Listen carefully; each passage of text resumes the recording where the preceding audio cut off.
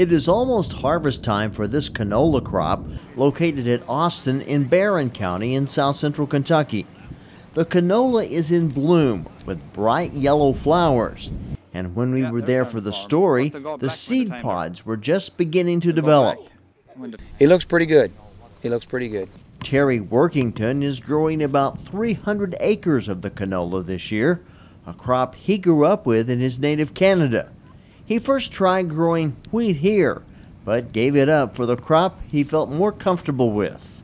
As time went on, the wheat, I have never really had the best luck with wheat right here. It might be that I haven't learned what to do, but the canola is definitely a little bit more of an advantage for profit for me. And of course I had a lot of interest in it because of growing up in Manitoba. At 65, 70 bushel. Visiting Workington at his farm was University of Kentucky Extension agronomist Carrie Knott, who wants more information about growing canola in Kentucky, but sees a lot of potential for the crop.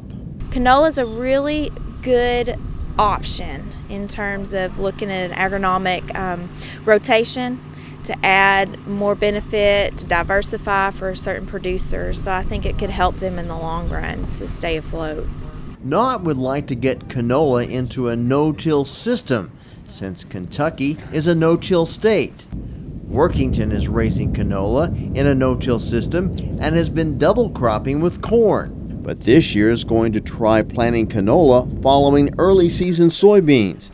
He says having a place nearby to take his crop makes it easier and more profitable. Yeah, that's exciting. That's exciting because we can haul it there, and within a week or two we can get a check, and so that's pretty exciting.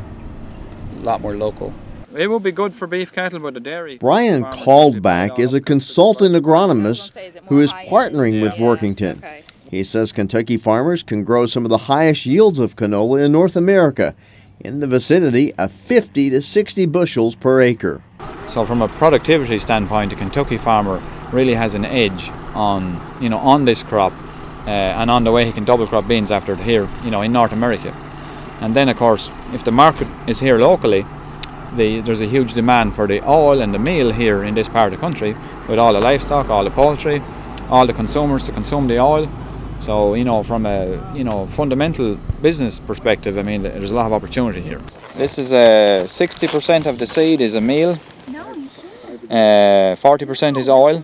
The meal from the crushed canola seeds have primarily been used in poultry feed in Kentucky, but it is also good for dairy cattle and increasing milk production. From the University of Kentucky College of Agriculture, Food and Environment, I'm Jeff Franklin reporting.